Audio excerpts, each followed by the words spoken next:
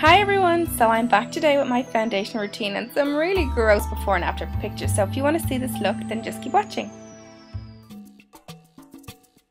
I always like to start out my foundation routine with a good moisturiser, and I found this one lately and I really like it. It's from Nivea, so I like to apply that all over my face, and it's just going to help my foundation to stick and keep my face moisturised all day long. The next thing I like to do is apply foundation, and I go through different foundations. It depends what mood I'm in. Today I am using the Select SPF 15 in NC20, and I just apply that to my cheeks with a patting motion first, and then I start to blend it out.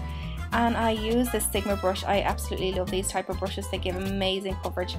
And I blend it all over my cheeks, into my hairline, down my jawline, and over my ears. The next thing I do is conceal my under eye circles, so I use this concealer from Collection 2000, and can you see how full coverage that is? It's amazing. So I just apply it under my eyes like so, and then take a finger and blend it out. And I blend it all under my eyes, into the dark corner of my eye, over my lid and down my nose.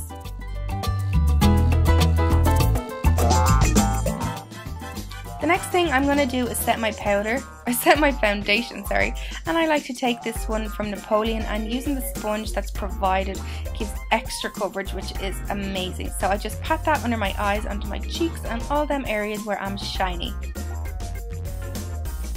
And then just to ensure that I have set that foundation, I'm just going to take my fluffy brush and blend a little bit more powder down the centre of my face and around my cheeks.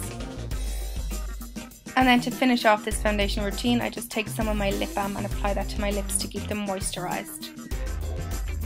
And that is my finished foundation routine. Oh, so here's a face I prepared earlier, and the tutorial will be up really soon, so don't forget to subscribe so you don't miss out on this tutorial. Thanks for watching, and I'll talk to you soon. Bye!